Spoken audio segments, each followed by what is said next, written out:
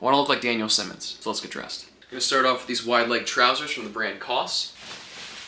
Absolutely love the silhouette on these, and the fact their wide leg makes them even more comfortable. Next, going with a standard white t-shirt. This is from Uniqlo.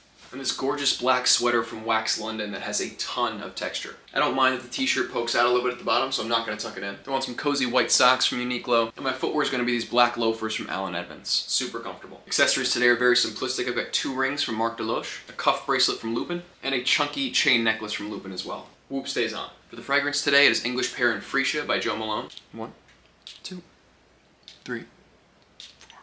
Couple finishing touches, one being this baseball cap from Moment Clothing, and this tote bag from Psycho Bunny, New York. There's the final look.